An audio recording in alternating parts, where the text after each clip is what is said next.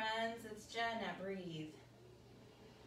Today we're going to do something a little bit different. We're going to do a little combination of a little movement and a little bit of learning, because for those of you that don't know me, I am a huge teacher at heart. I have spent lots of time over my career, the past 20 plus years, doing a lot of educating people about their bodies and movement, and it's one of my very favorite things to do. So I thought today we would take a topic, which is balance, and practice a little bit and also learn a little bit. So over those years, I have had the honor of working hundreds of hours with the older adult population, and as such, I have had the honor of learning from some incredible people who are also interested in working with that population. And one of those gentlemen in the yoga world, his name is Max Strom. He is this big bear of a football player body and a super thoughtful, gentle soul. And one of the sessions that I had with him at a conference, we were actually addressing the older population, and he was talking about having a conversation with a friend of his who is a cardiologist.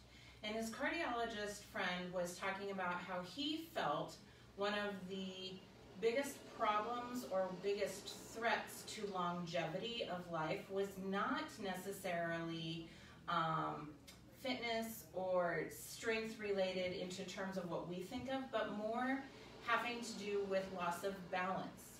And balance is a combination of things. Balance is something that, yes, requires us to have strength in our body, but it also requires our nervous system to have an awareness called proprioception. And what proprioception is just our body's ability to figure out where it is in space and to feel safe in that area.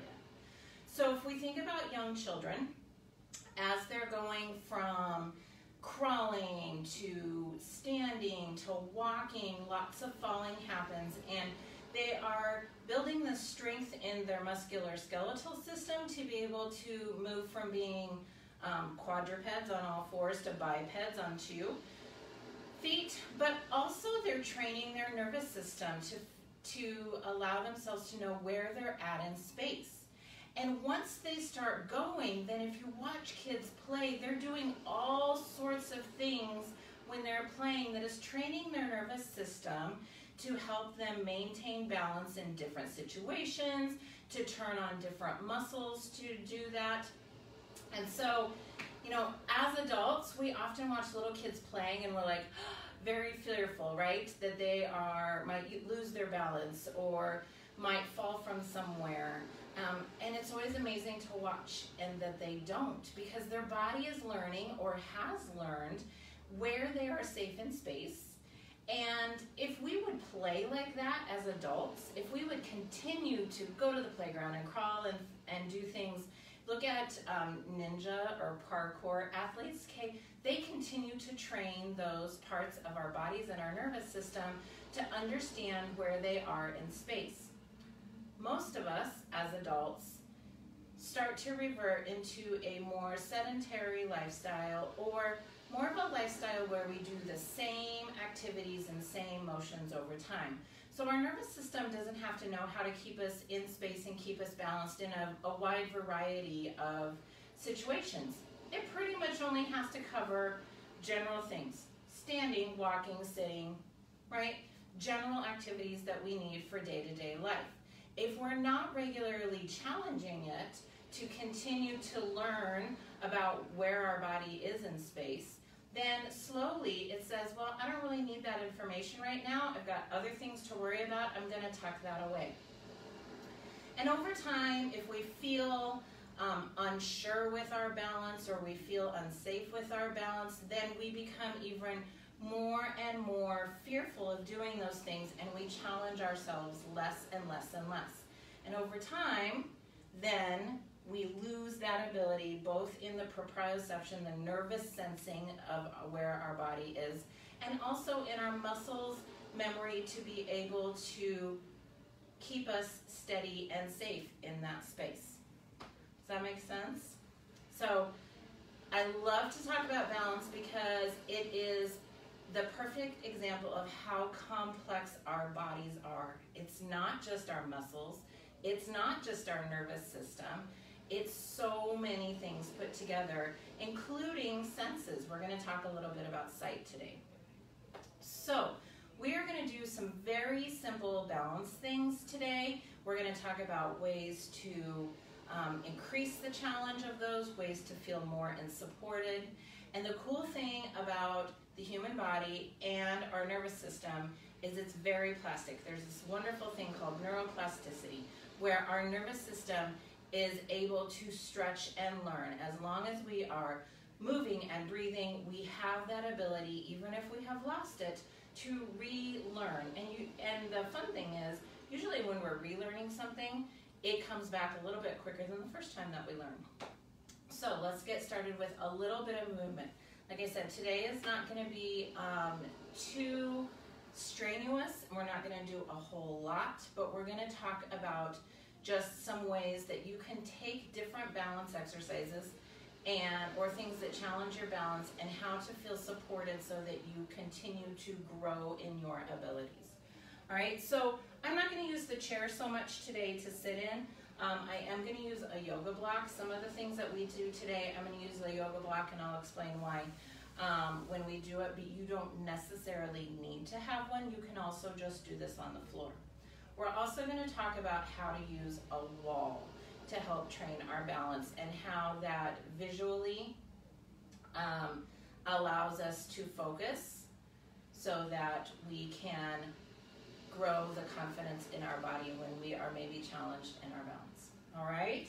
So I'm going to move this chair just off to the side, and before we get started, let's just warm up a little bit to make sure that those bodies, that we're present and aware in our bodies, and also that they're ready to work.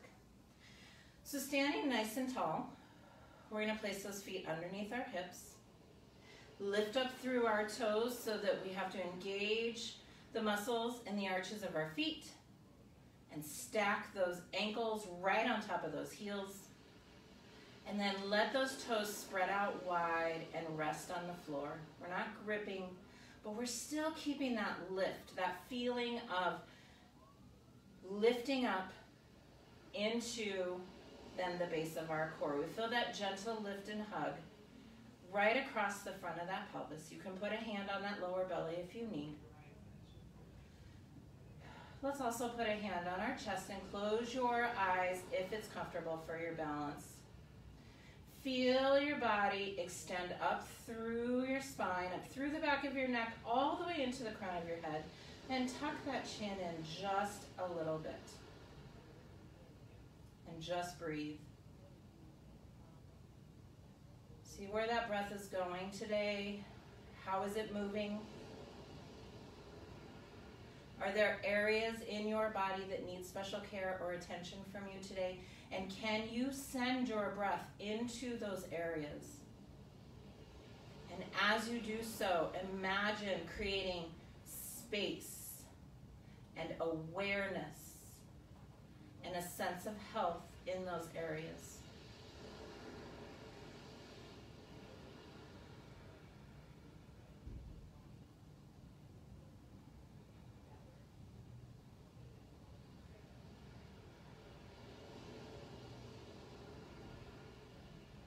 And then dropping those hands to your sides, opening your eyes. Let's take a nice deep breath and reach tall. And exhale, release. As we reach tall, feeling that gentle hug in our core, those ribs stay right strong where they're at, not allowing themselves to flare forward.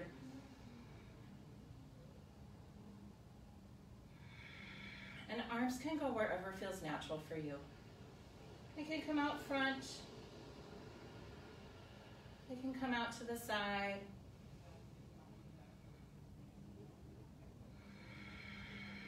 This time as we inhale, let's reach tall. And then as we exhale, let's squat back into a squat arms as you need for support. Inhale, reach tall. That can even mean down to your thighs as you squat back. And as we do these just simple squats, really be present and aware of how you tend to shift your weight. Do you have one side that likes to take a brunt of the work? One side that you tend to shift into because it's your strong side, or the side that you depend on to be the support side when we're standing, maybe at the checkout lane of the grocery store? Okay, do you feel like you tend to shift your heel or your weight back into your heels? Do you tend to shift it forward into the balls of your feet? Okay, just observing through these simple squats. And then see if we can balance. See if we can balance that weight side to side, from right foot to left foot, front to back, from heels to the balls of your feet.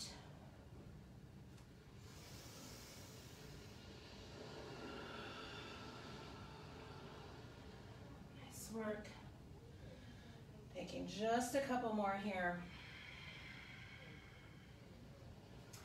Really using these today as kind of a check-in with that core, seeing what it feels like to be in a balanced way with our movement. Because pretty soon we're going to take part of our base out and we're going to ask our body to do things with less support.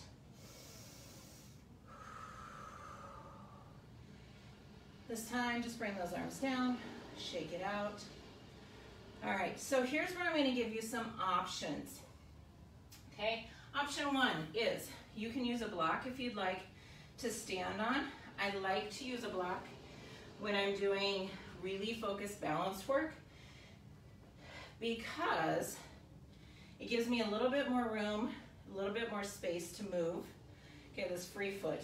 It also really gives me something to target into. Now here at the clinic, we have foam blocks.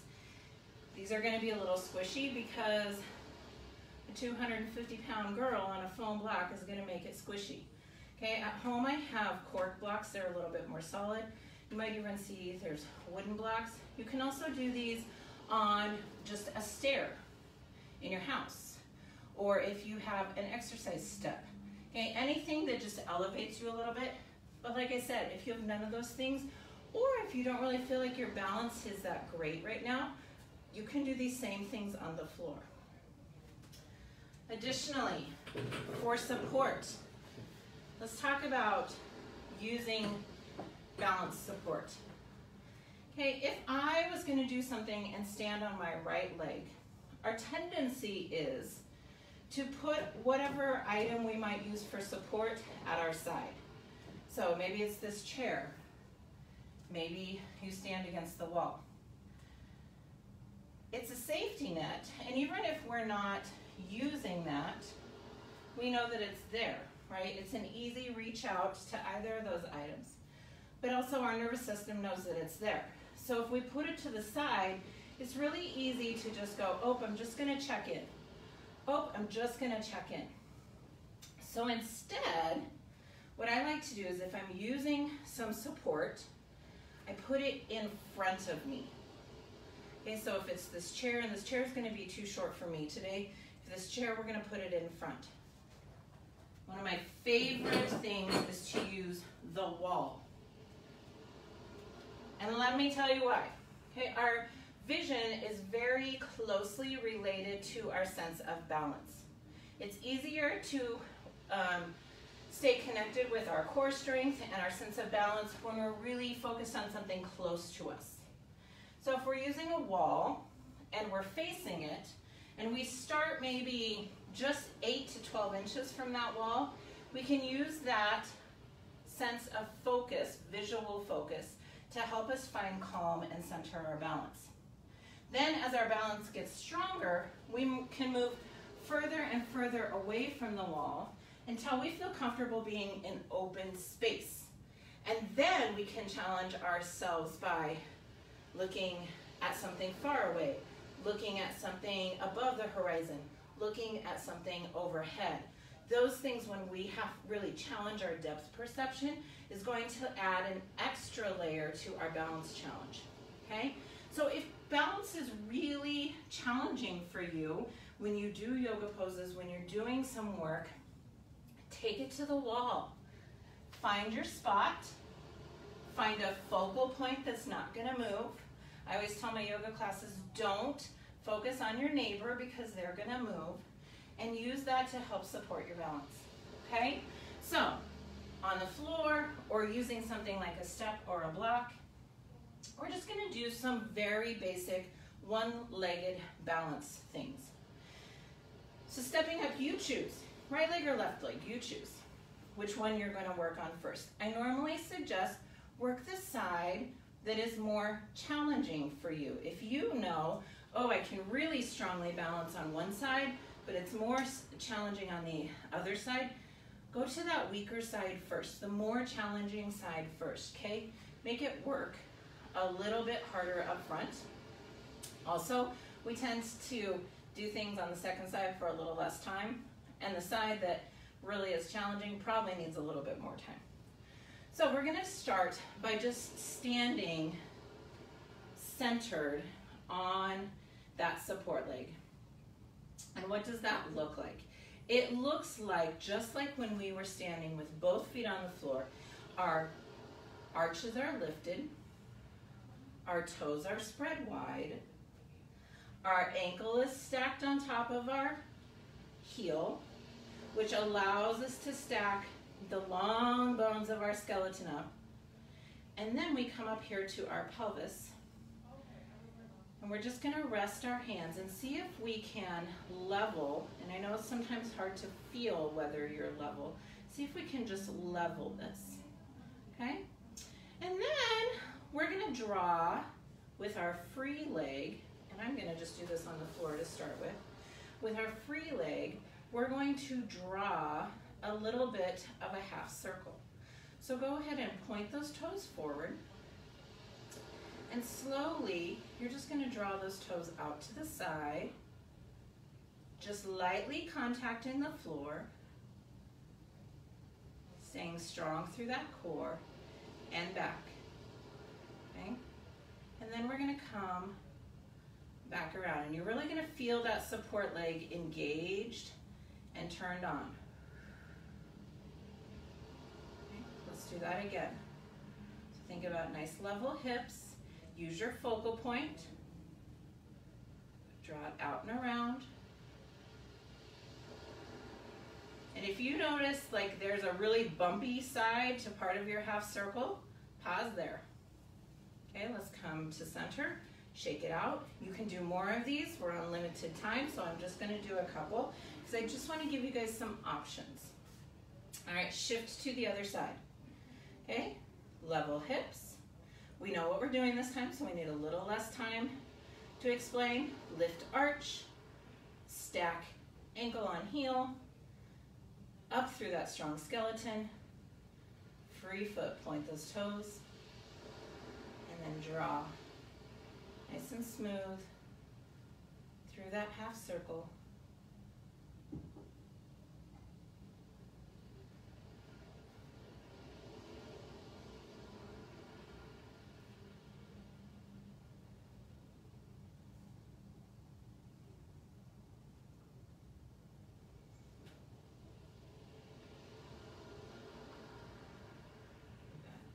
Second one here. And then bring it in, shake it out. All right, I'm gonna bring the block back in. This one is gonna be a little bit harder if you're just using the floor because we're going to actually utilize this negative space down here, but you can do it. Okay, you can do it just with a popped knee and not very much, or even a lifted foot. Or the other option was you could put that lifted foot on something unstable, like a ball or a pillow, something that you just can't put a lot of weight into it, okay? But it'll give you some contact with the floor. So think about like when we're stepping up steps on and off curbs. Okay, curbs are usually really scary for elderly that don't have great balance, because we have to step up and down, and there's not a lot of places generally in curbs for us to find support, and we're usually out in the open. Okay, so think about curbs require us to do little tiny one-legged squats. So I'm going to stand nice and tall on my block, strong core. If you need, that toe can touch down. This is my challenging side. Okay, and we're simply going to do a little squat, one-legged squat, keeping everything nice and strong. So we're going to push booty back, squat down a bit. When your balance feels challenged, pause, and then come back up. Okay. Push booty back, strong core. Okay, now obviously we don't make this movement when we go up and down a curb when we're walking, but we engage similar muscles, and without having something to actually step up and down on, it's hard to do the exact motion. So we're just kind of practicing, what does it feel like to have one leg support us while we do a partial squat and lift.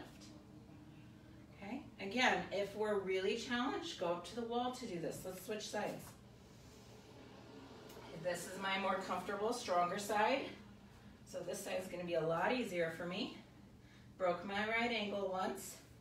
Does not do nice things to your right hip. So it's always a challenge. All right, arch is lifted, toes are wide, ankles stacked, core is strong, hips are level. Down into that little partial squat. Again, can you feel what's happening under your foot? And then lift. Are you balancing the weight?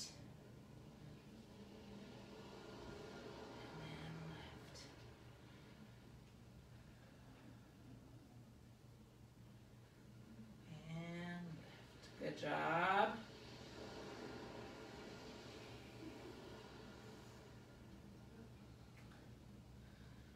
All right, let's step off, shake it out. Okay, I'm gonna push my block to the side. Let's talk about tree pose. Okay, if you are attending a yoga class, and tree pose is a regular for a lot of yoga classes when it comes to balance. It's one of the most commonly used, commonly known.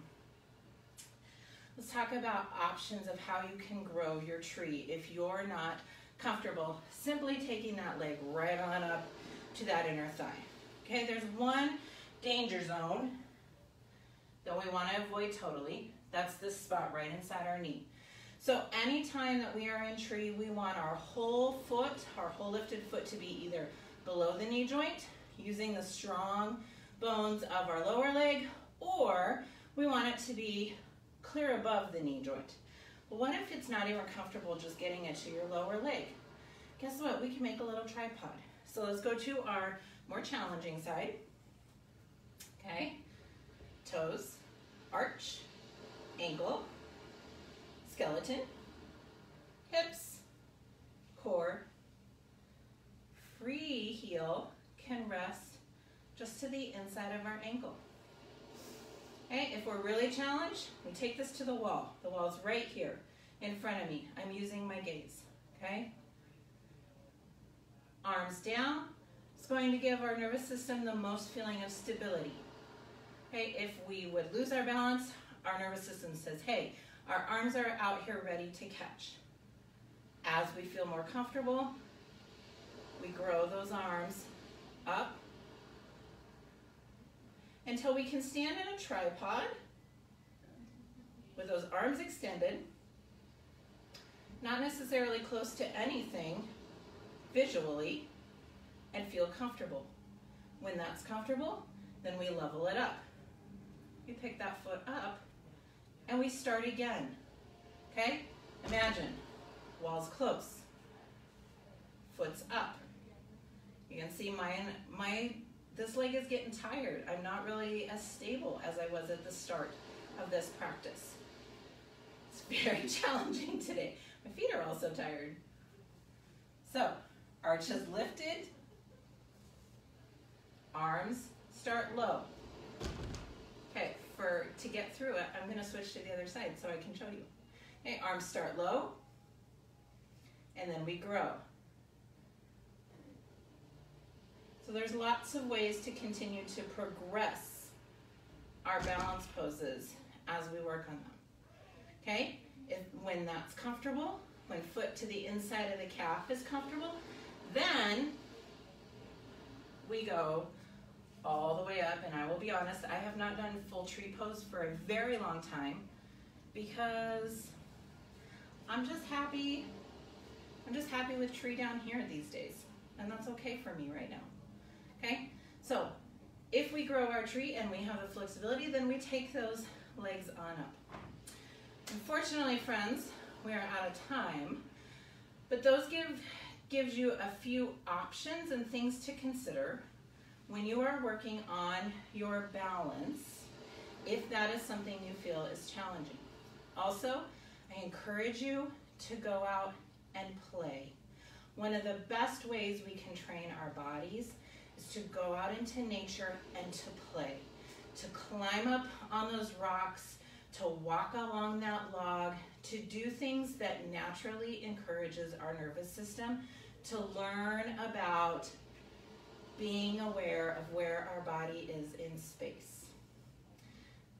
In 2 weeks, we'll go back to our regularly scheduled programming of more movement, less talk.